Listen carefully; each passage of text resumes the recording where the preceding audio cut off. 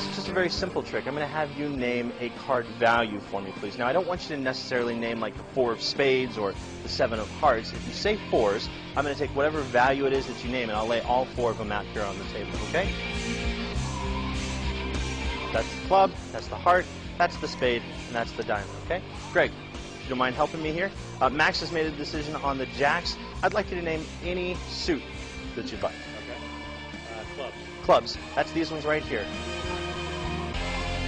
Is there any reason that you left the club on the table? I mean, I'm not questioning your decision. I was just curious as to why you would have left that there. In fact, Max, is there any reason that you would have chosen the jacks? Not really. I'm really happy you did, because all of these ones would have been blank.